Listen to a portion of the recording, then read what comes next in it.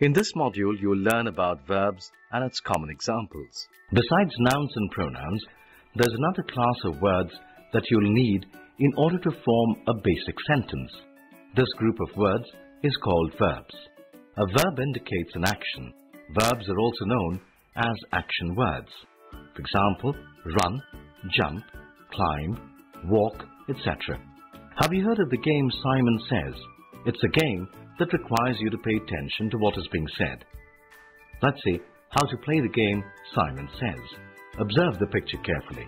If I say, Simon says raise your left hand, you are to raise your left hand.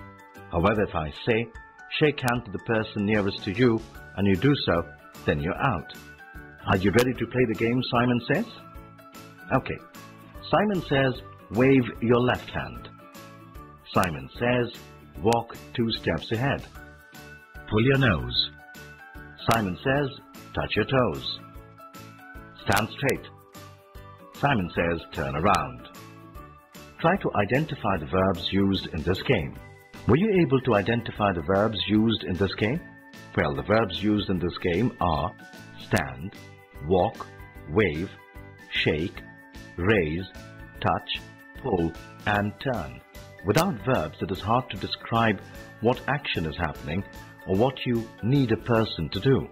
Some more examples of verbs are talk, cry, brush, sing, swinging, eating, listening, smiling. Let's summarize. A verb is a word that indicates action.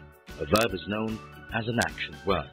Some examples of a verb are talk, shout, jump, climb, walk, bring, open, think, says. In this module, you've learned about a verb and its common examples.